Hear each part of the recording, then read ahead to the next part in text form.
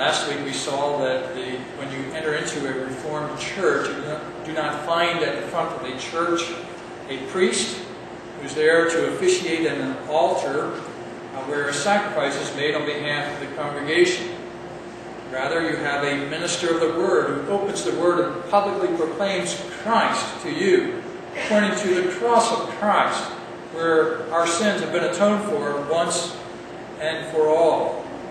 And so the Reformed faith presents a different view of worship. We do not come to make an offering before God to find acceptance with Him through that offering. Rather, that offering has already been made at the cross. Because of what Christ has done long ago, we are set free from our sins. We are liberated. We're brought into God's very family. Today I want to focus more on the sacrifice itself, the death of Christ and what it means for us. And to do that, we look to what Moses spoke of in the opening chapters of his book of Leviticus, where he gives the instructions that the Lord has for the use of sacrifices within the tent of meeting, within the tabernacle, eventually the temple.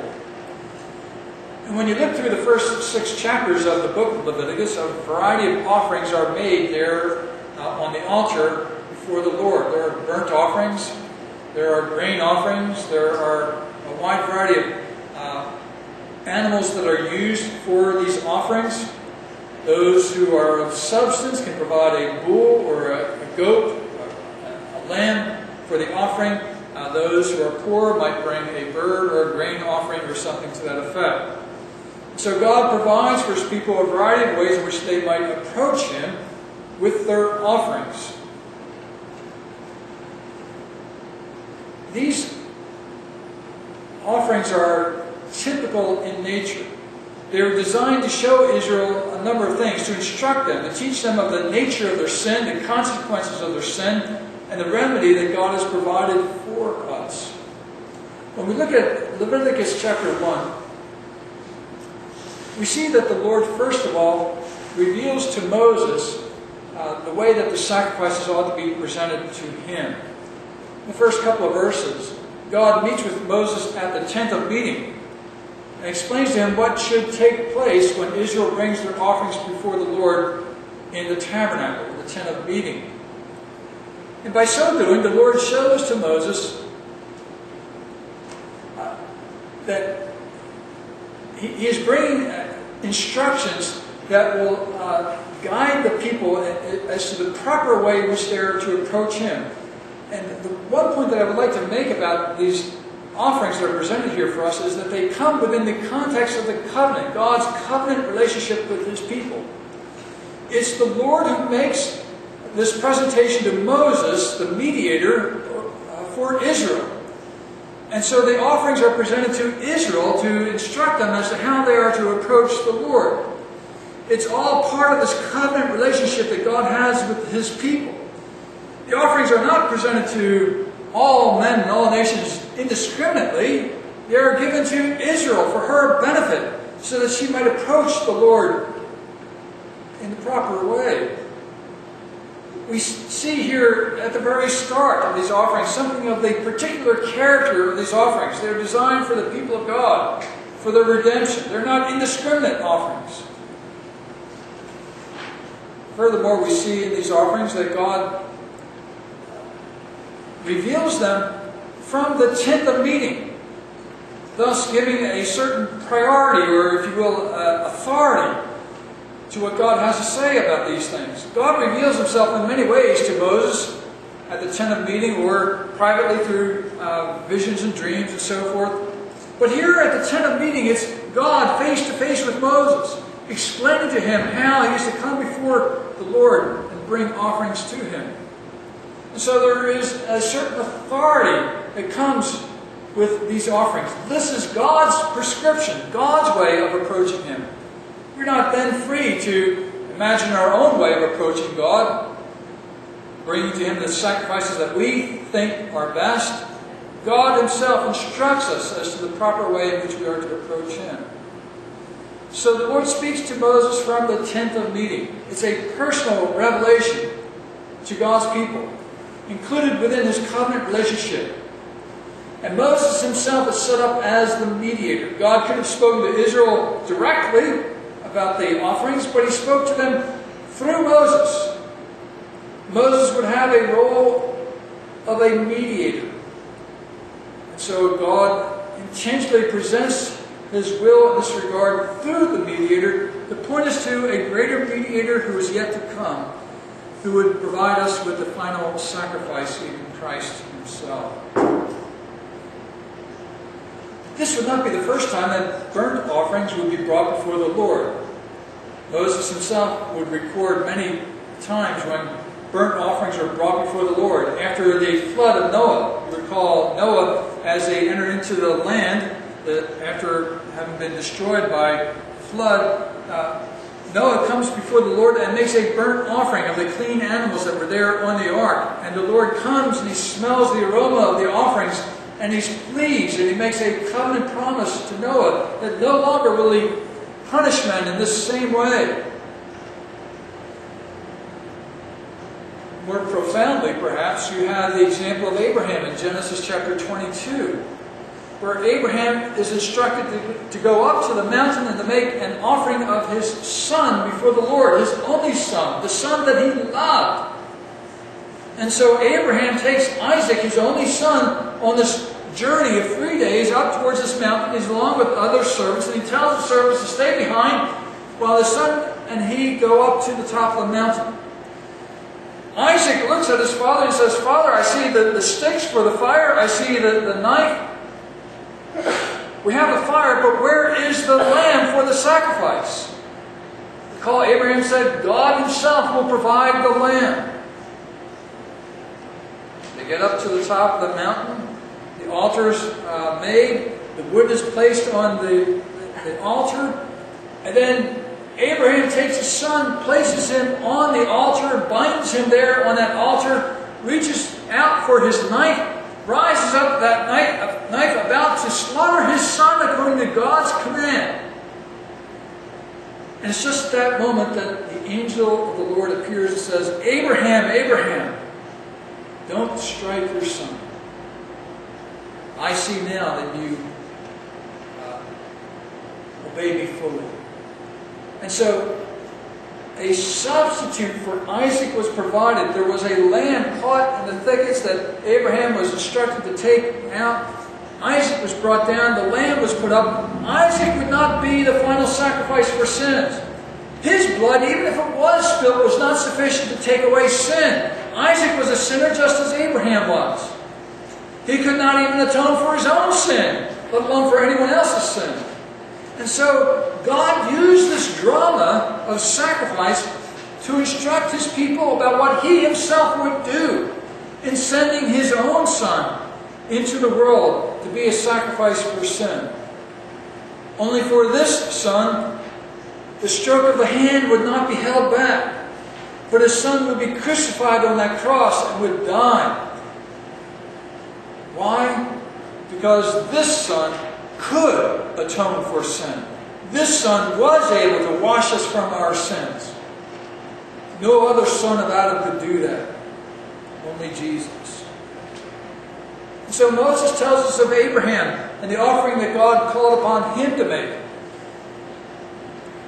We saw earlier in Exodus chapter 24, when God makes a covenant with his people. Moses gathered Israel before him, and he made an offering, a burnt offering, on the altar, and then sprinkled the people in the book of the covenant and the altar with the blood, signifying the death of the sacrificial victim. God provides a sacrifice for his people to take away their sins. The greatest event for atonement in Israel would take place on the Day of Atonement, which I believe is recorded in Leviticus chapter 16, all the instructions there. You have the offerings that are made before the Lord, and most especially you have the goats that are offered before the Lord. On one goat, the priest names the sins of the people of God upon the head of the goat. That goat is slaughtered and offered up before the Lord. The second goat has the same treatment, and he's let go and escapes out into the wilderness. And God, in these various ways, tries to show us something of the work of Christ and what He would do for us. No one sacrifice would fully explain the work of Christ. And so what we have in the book of Leviticus and throughout the Old Covenant are a variety of sacrifices that are given to show us different aspects of the work of Christ. When you look at the burnt offering that's described here in Leviticus chapter 1, you see that there are a variety of prescriptions with regard to that offering. The sacrifice was, first of all, to be a perfect sacrifice, a male without defect. This animal was to be brought before the Lord and it was to be examined. It was to be without defect. Why was that the case? Well, did it represent the sinner and the sinner's perfection? Obviously not. But this animal was required to be perfect because it was to stand in the place of the individual, bearing their sin, providing a righteousness that they did not have. It was to be a pure offering before the Lord. So it was to be an animal without defect, pointing ahead to the Christ who would come, who Himself would be without sin. The New Testament tells us of Jesus as one who is blameless, without fault. The Apostle Peter describes Jesus as one who is unblemished. And that idea of being blameless picks up from these ancient sacrifices. The animal had to be perfect. So Jesus was the spotless Lamb of God, who had no sin of His own to atone for. And so the animal had to be perfect, without defect. Second, the animal needed to be presented before the Lord at His altar, at the tent of meeting. You couldn't just present the animal anywhere you wanted to. But in this situation, it had to be at the altar of the Lord, the altar that the Lord Himself set up for His people. There is one place for an offering. So Christ would come, make the great offering before God Himself in heaven for us. The one place where sins could be atoned for. In other words, it had to be presented to God Himself. There needed to be a true sacrifice to the Lord, and not just to other gods. Other forms of sacrifice would not be acceptable to the Lord. An offering to other gods was misdirected. It had to be presented before the Lord. The animal had to be sacrificed. The worshiper would himself slaughter the bull, cutting its throat, allowing the blood to spill.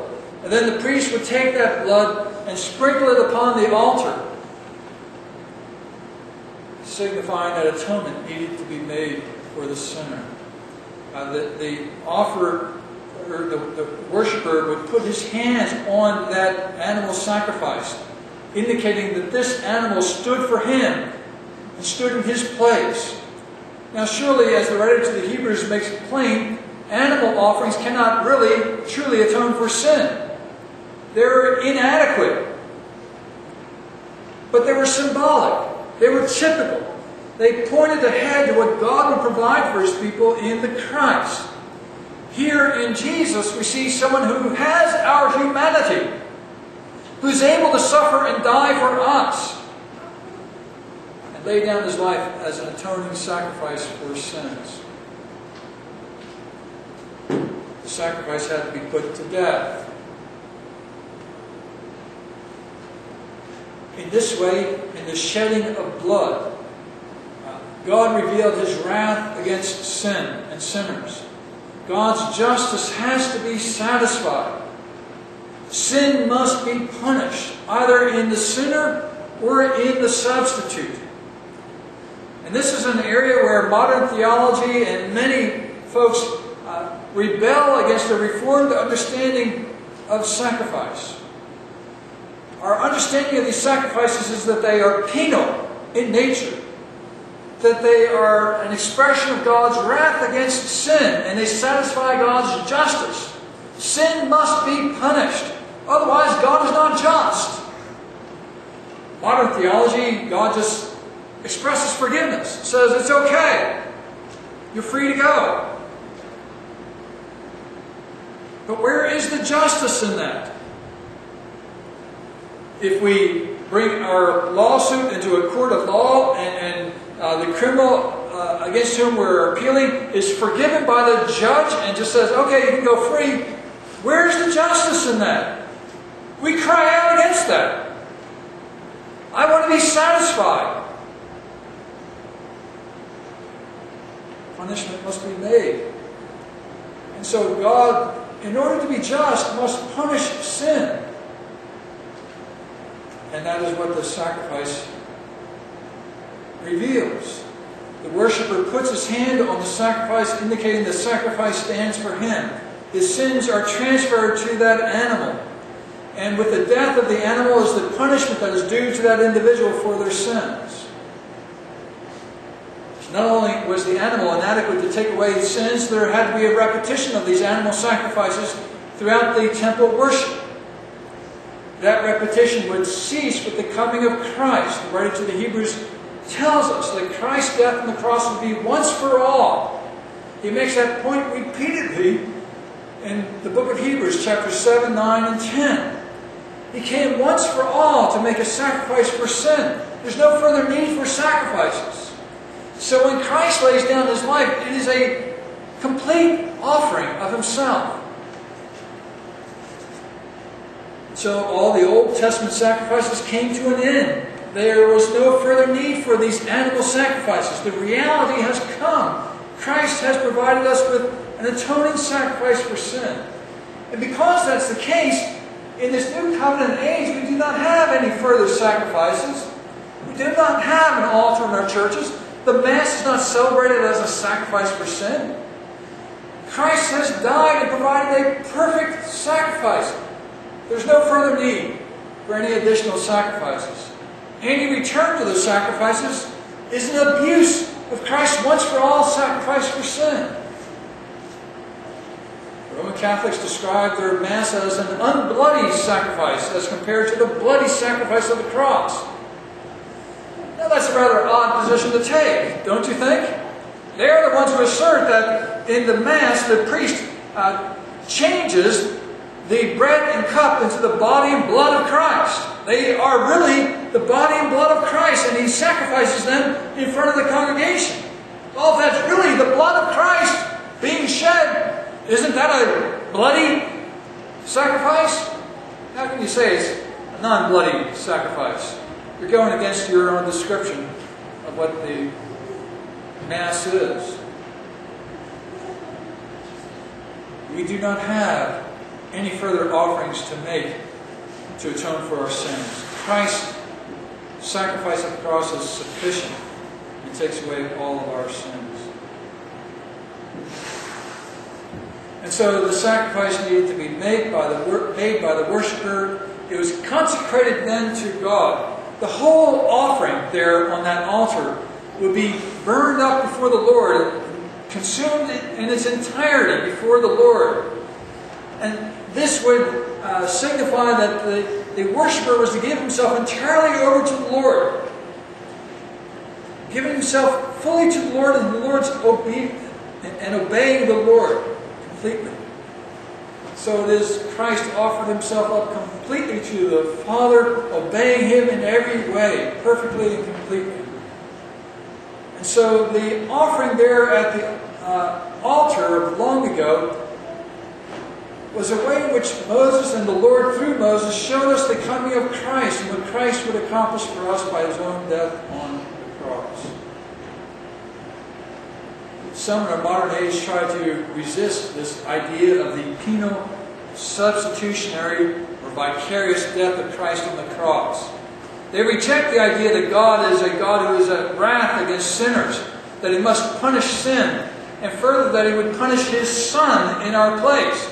Bishop John Shelby Spong so rejects that notion that he says he would run from such a God who would punish His Son in our place. Others, even in evangelical circles, are arguing against the notion of a penal substitutionary atonement. Rather, they say that we have in Christ's death a non-violent offering of Himself for us. God sees His sacrifice, His laying down of His life, And in love, He looks upon us and He forgives us.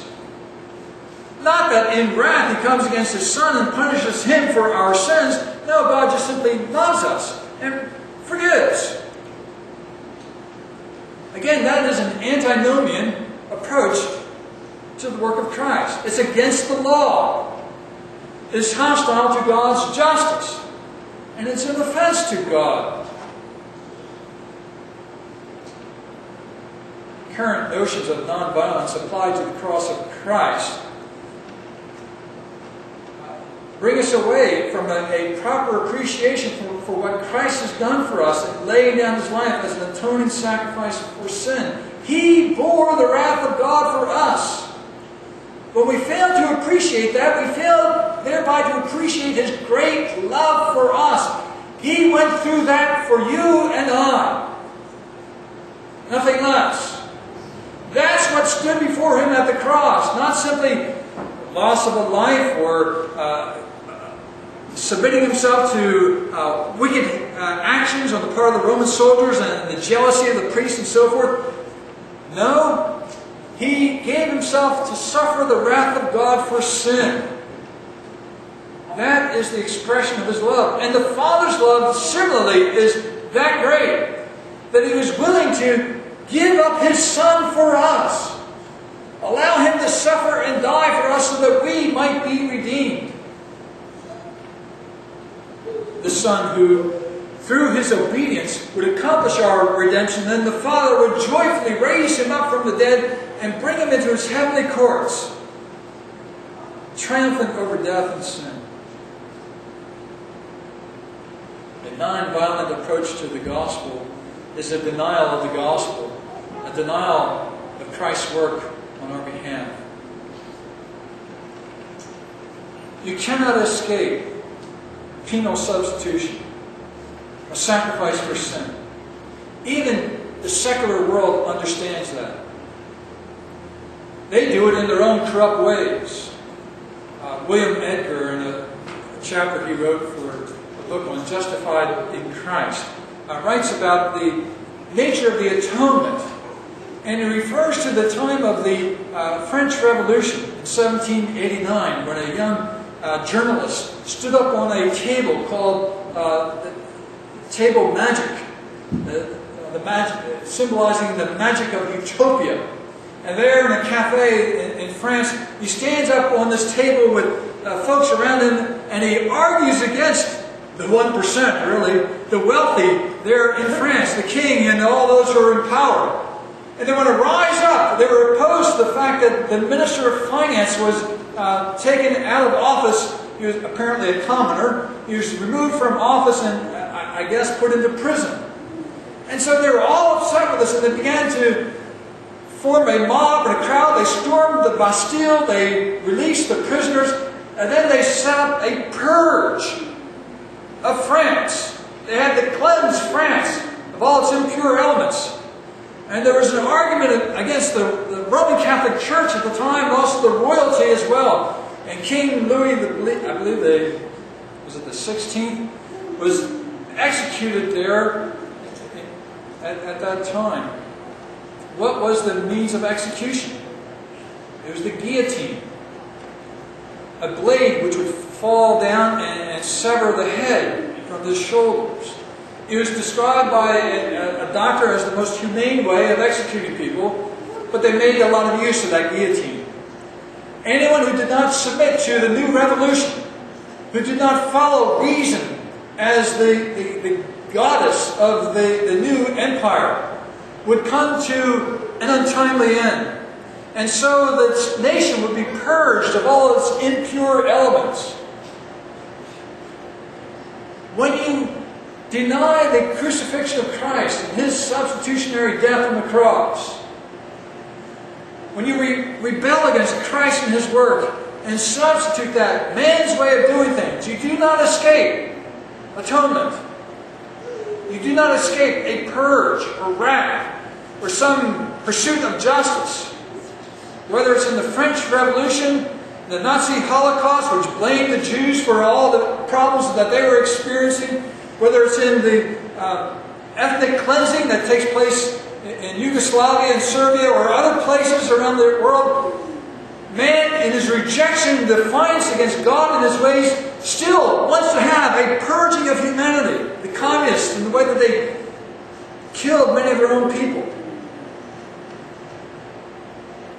There must be an atonement. Will it be man establishing his own way of atonement, or God's provision of atonement through Christ? Christ is the one way which fully and completely takes away our sin, restores us into the favor of God, and reconciles those who are at odds, bringing Jew and Gentile into one church, making them one people of God, reconciling people of all different stratas of life. The Hebrew, the Greek, the rich, the poor, come together in Christ under His gospel. And peace is obtained through His death on the cross, because He takes away the wrath of God. He restores us into the favor of God, making us right with God. Christ is the one final sacrifice for sins. And if we trust in Christ, He will liberate us from sin and death, and enable us to live for God and transform the world. Christ, Jesus, one sacrifice for sins.